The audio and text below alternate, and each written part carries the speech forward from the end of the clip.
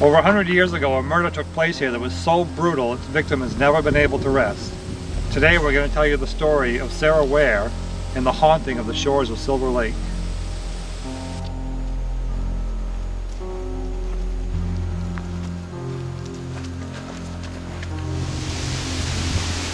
On the night of September 17, 1898, Sarah Ware was making her way home by foot through the fields and streets of the tiny town of Bucksport when tragedy struck and she was never seen alive again. 2 weeks later, her body was found in an open field. She'd been beaten and brutalized so badly that when they picked her up to put her in the wagon and transport her to town, her head fell off of her body. Although a local man for town had been singled out as the prime suspect, the case took so long to bring to trial that key evidence was lost and witnesses recanted their stories against him. The case was dropped and Sarah Ware's murder was never solved. So who was Sarah Ware? Sarah Ware was a 59-year-old divorcee in 1898. This is a time when failed marriages were blamed entirely on the wife. Sarah originally came from a less than wealthy working-class family in Nova Scotia. She moved to Bucksport, Maine to marry a man from a prosperous family. Together they raised their children until they were old enough to marry and move away, at which time Sarah and her husband became divorced. Financially destitute and basically ostracized by the community, she moved back to her family in Nova Scotia. Unable to make a go of it there, she decided to return to Bucksport. Now she's back in a social circle that's there to support her husband basically more than it is to support her. That being said, Sarah made her way as best she could, taking odd jobs cleaning people's homes and providing childcare services for whoever would hire her. So who killed Sarah Ware? That's what everybody wants to know. Who killed this woman and why? If you read blog entries or websites, you'll probably read that she was a woman of the night or a prostitute. But historical documentation doesn't really support that. In fact, it doesn't support it at all. If you read highly researched documentation, you'll find that Sarah was a very hard-working woman. She was often taken advantage of financially and stiff for payments for jobs she performed for people in town, mostly men.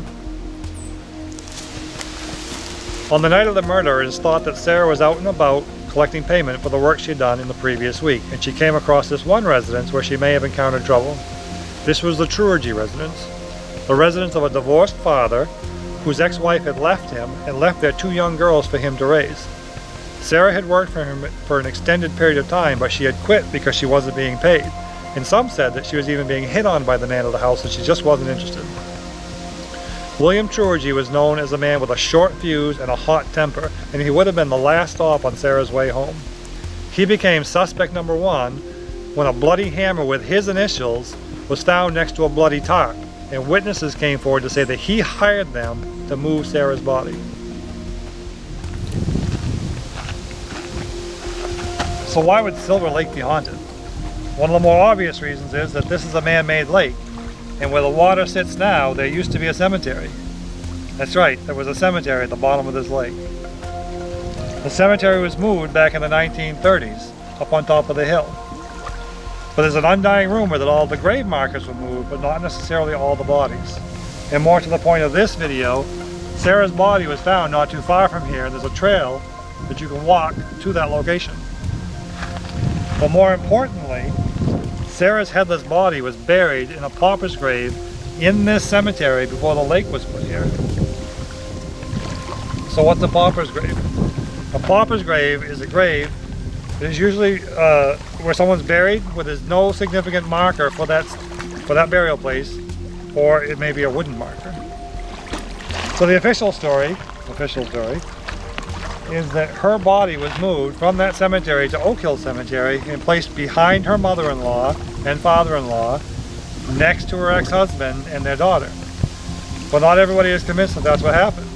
It's not unlikely to think that being buried in a pauper's grave, that gravesite was overlooked, given that it was 1898 when she was buried, and 1930 when they moved the cemetery. 30 odd years, if it was a wooden marker, it would likely have deteriorated and not been able to be found.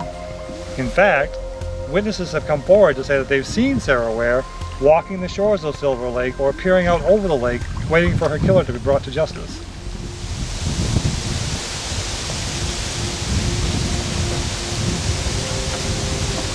The Sarah Ware murder is officially and legally considered unsolved, but here are some of the facts we've already reviewed. William Truergy was considered the prime suspect because he knew Sarah very well, as she had worked for him as a live-in nanny for an extended period of time, and they did not part ways amicably. After the body was found, a bloody tarp was found next to a bloody hammer with his initials on it. And since Sarah was murdered by being struck in the head repeatedly with a blunt object, the hammer became the prime piece of evidence. Additionally, witnesses had come forward to say that he had paid them to help him move Sarah's body. What we have not elaborated on is that with the time it took for the case to come to trial, the sheriff had died, the undertaker had died, and many of the witnesses had either moved away or had also died. It's thought that some of those witnesses were actually murdered before the trial. One of them was even beaten to death. Sarah Ware's head was of the utmost importance to this case, so it was kept in evidence in a lockbox. But because the case never made it to trial, that head was basically forgotten about for the next 80 years.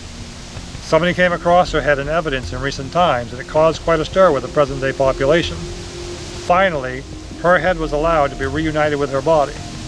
But do you remember the official story of where her body is buried? It's supposed to be in Oak Hill Cemetery. So naturally that's where they put her head. But some people feel her body was never removed from the pauper grave at the bottom of this lake. So it's no wonder Sarah Ware might not be at rest, and why she may be haunting the edge of Silver Lake.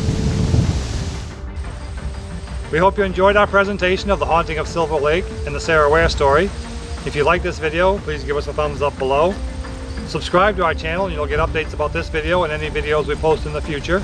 Remember to share this video on Facebook and Twitter and any other social media platform you might be on. And we have a comment section down there too. We've shared our opinions and our ideas about this story. If you have your own, please post those there as well. If you know of any other publicly accessible or haunted locations or any historical haunted locations, please let us know about those and maybe we'll do a video about that.